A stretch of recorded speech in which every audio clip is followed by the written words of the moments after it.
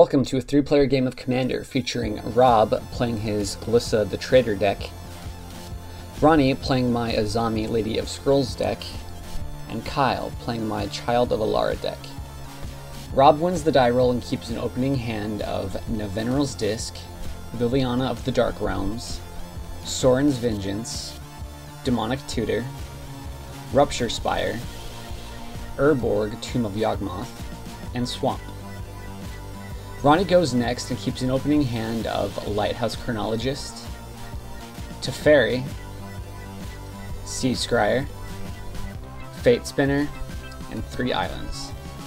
Kyle goes next and keeps an opening hand of Hinder, Explore, Ray of Revelation, Marsh Flats, Forlath Stronghold, Kessig Wolf Run, and Savannah. Rob draws a Vidalcan Orrery and plays a Swamp as his land for the turn. He then passes. Ronny draws a Pongify and lays down an island as his land for the turn. He then passes. Kyle draws Sylvan Scrying and plays Marsh Flats as his land for the turn.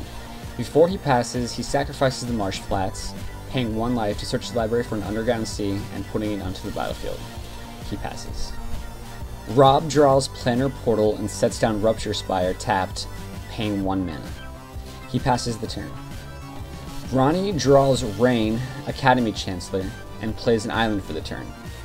He taps 2 mana and plays Sea Scryer. He then passes.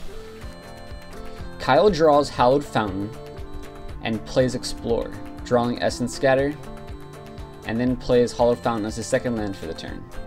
He then passes. Rob untaps, draws Cultivate, plays Urborg, and then taps 3 mana to cast Cultivate, searching for 2 forests, putting 1 into his hand and 1 onto the battlefield tapped. He passes the turn.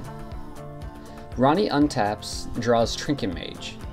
He plays Island, then casts the Trinket Mage that he just drew, searching for Soul Ring and putting it into his hand. He casts Soul Ring and passes the turn. Kyle untaps, draws Bloodstained Mire and sets it down as his land for the turn. Kyle taps 2 mana and casts Sylvan Scrying, searching for Taiga and putting it into his hand. As he is searching, he also sacrifices Bloodstained Mire, paying 1 life, and finding a Volcanic Island and putting it onto the battlefield. He then passes. Rob untaps, draws Cabal Coffers, and plays it as his land for the turn. He then pays 2 mana and taps the Cabal Coffers to add 5 black mana to his mana pool, which he uses to cast Liliana of the Dark Realms, leaving 1 black mana up. He then uses Liliana's ability to search for a swamp and put it into his hand. Rob then casts Glissa the Traitor from his command zone with his remaining mana and passes the turn. But before the end of Rob's turn, Kyle decides to Essence Scatter Glissa for good measure. Rob sets Glissa back in his command zone. Ronny untaps, draws and plays an island. He then goes to combat, attacking Rob's Liliana and removing 2 loyalties. With Teferi in hand, Ronny passes the turn. Kyle untaps, draws and plays Tundra, and then passes. Rob untaps, draws and plays Forest, then, using the Cabal Coffers, plays Neveneral's Disc, leaving 2 manas up which he uses to play Demonic Tutor, getting a Swamp from Liliana while he is there. Tutor finds Sorin Markov. Rob then passes the turn, but at the end of Rob's turn, Ronny flashes into Teferi, Mage of Jalfur. No one has any responses, not even the control player who is currently holding a Hinder in hand and every one of his lands open. Ronny untaps, draws Misdirection, and then passes the turn. Kyle draws Ancestral Vision, plays a Taiga, then suspends the Ancestral Vision. In response, Ronny casts Azami, then taps Trinket Mage to draw a card. He then taps Teferi to draw another card. Ronny then passes priority back to Kyle, who then passes the turn. Rob untaps, draws Wayfarer's Bauble, and plays Forest as his land. He taps Cabal Coffers for 7 manas for Wayfarer's Bauble, which he sacrifices for a forest, as he ups Liliana to find himself another swamp. He passes the turn. Ronny untaps and draws and plays Island. Ronny then taps 3 wizards to draw 3 cards. He then goes to his discard step and discards 5 cards. Kyle untaps, draws Island, plays Kessig Wolf Run, then removes the time counter from his Ancestral Vision. He passes the turn. Rob untaps, draws Swamp, plays said Swamp, and pluses Liliana for another Swamp. Rob coffers for 9, which he uses to cast Planar Portal. When it resolves, Rob taps another 3 manas in addition to the 3 he had up to activate Planar Portal to search up Mindslaver. He passes the turn. But at the end of Rob's turn, Ronny taps Seascryer to draw a card. Ronny untaps, draws Forbid, and plays Island. He passes the turn, discarding Pongify at the end of his turn. Kyle removes a time counter from his suspended card, draws Arid Mesa, and plays Volrath Stronghold as his land. He then casts Child from his command zone, which Ronny forbids, discarding 2 cards to buy back the forbid. Kyle passes. Rob untaps, draws Terramorphic Expanse, and plays Swamp from hand. Rob pluses Liliana for another Swamp, and taps Coffers for 10 and Planar Portals for Forbidden Orchard. With his leftovers, Rob casts Mindslaver, which promptly draws a Forbid from Ronny's hand. With 5 manas left over, Rob taps out to recast Glissa. Rob passes the turn. Before going to his turn, Ronny casts Stern Proctor to bounce Rob's disc. Having no open mana, Rob is unable to activate the disc in response. Rob picks up the disc and has to discard down to 7. Ronny taps 4 wizards and draws 4 cards. Ronny then takes his turn, untapping and drawing a Seat of the Synod. He plays an island as his land for the turn. Ronny casts a Lighthouse Chronologist, then has enough mana to level it up 7 times, making it fully active. Ronny then passes the turn.